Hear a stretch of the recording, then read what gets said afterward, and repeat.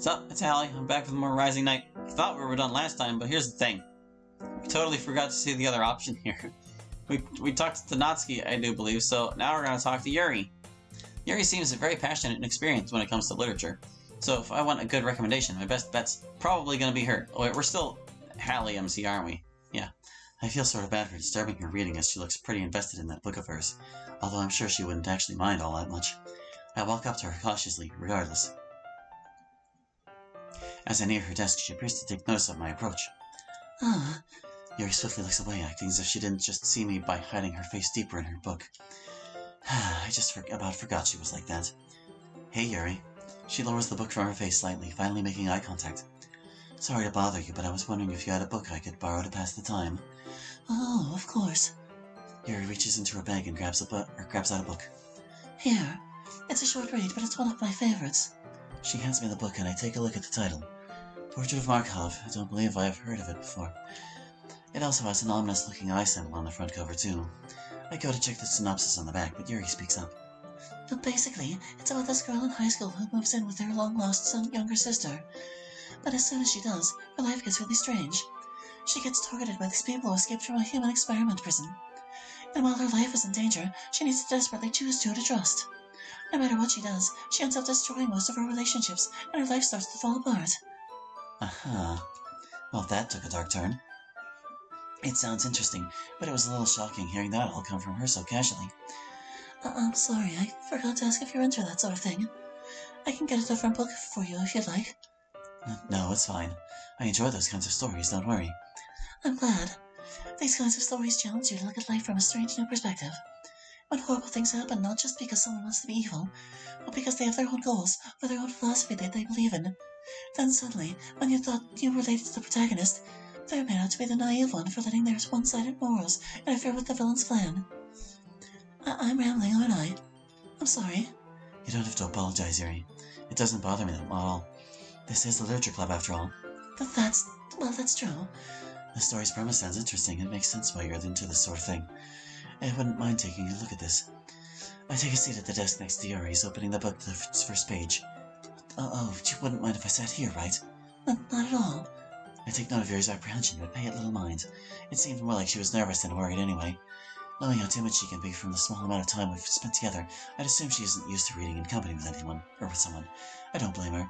As I read, I can sort of feel her presence to the left of my shoulder. It's not particularly distracting, but it's not something I'm used to quite yet either.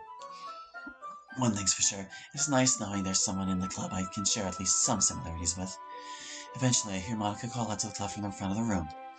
Okay, everyone! I think it's about time we share our bones with each other. I take a mental note of where I left off before handing the book over to Yuri. Thanks for letting me borrow this, Yuri. You're welcome. Yuri glances down at the book, staring at its front cover for a moment. Something wrong? No, everything's fine. It's just, never mind. If you say so. I walk over to my bag, dismissing Yuri's behavior as a simple case of her being a bashful person. That's when I notice Monica approach me. By the way, did you remember to write a poem last night? I'd say it's more of a sad attempt, but yeah, I did.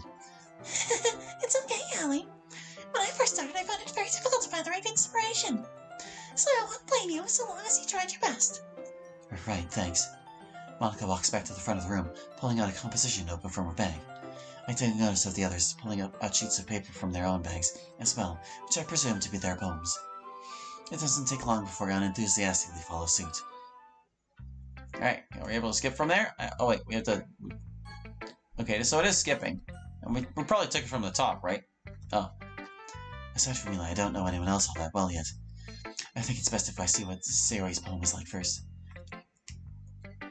Okay, yeah, I can't tell whenever the skip button is available or not because the HUD doesn't change. They might want to consider a different, color for it whenever it's not available. This is really good, Hallie! Oh no, there it goes. Whose narrative poem should I check out next? Skis? Dot? I guess we already read that one. As long as you learn something, it's no problem. You can do with a little advice anyway. Well, maybe I'll just leave it hovering over there. Right. I'll try to take some of your advice into account for my next poem. You better. Swoosh. Yuri.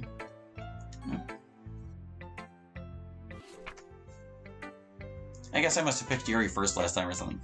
I'm sure it won't take you long to pick up on these things, Hallie. Yeah, maybe you're right. I guess I'll have to keep trying. I'm looking forward to it. Okay. Mom. Yeah. I don't know if there's anything that will change beyond that little scene there, but, you know, we'll just let it go. We'll just let it go. If it goes through all the rest of the demo, then I guess we know. Did we also have options at their argument? I don't think we did. I don't remember. Maybe we did? I don't remember. Yeah, go on!